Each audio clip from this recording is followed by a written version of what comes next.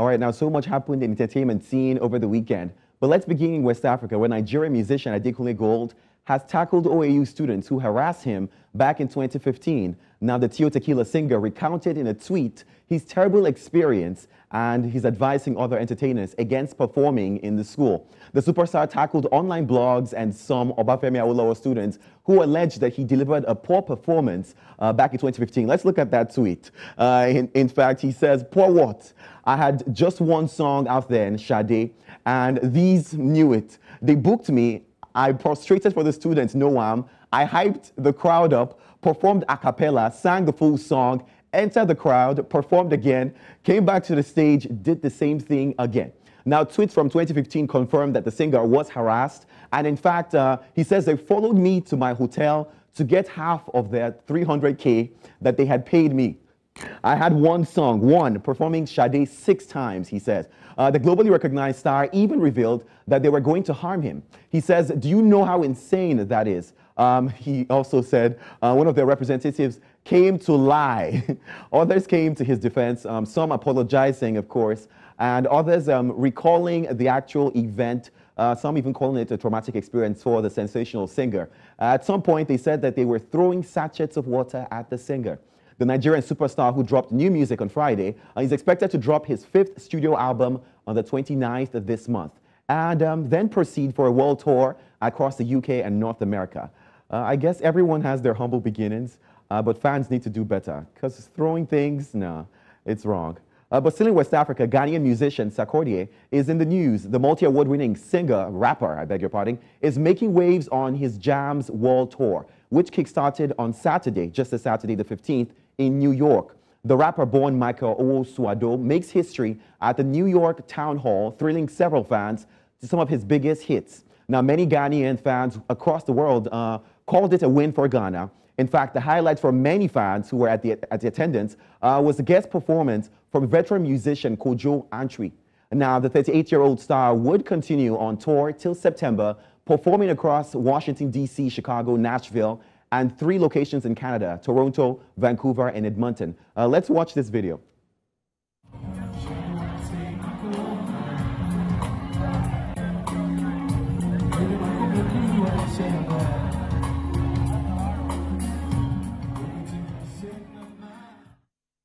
What a time to be alive. Seeing African stars, Afrobeat stars performing all across the world, it's definitely beautiful to behold. But let's move to East Africa, where preparations have begun for one of Kenya's most promising festivals. Now, the Shoke Shoke Festival will be bringing together some of the country's biggest stars, and the organizers have revealed that Nigerian singer and songwriter Ruga will headline the 2nd edition, set for later this month.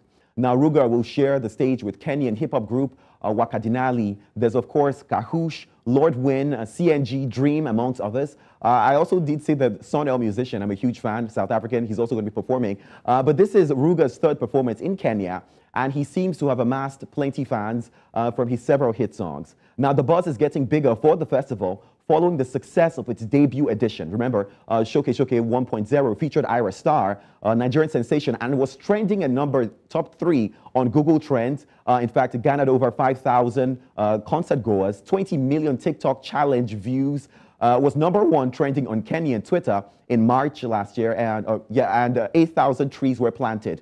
Now, in fact, the Shoke Shoke and their team have once again pledged to plant 1 tree for each ticket sold.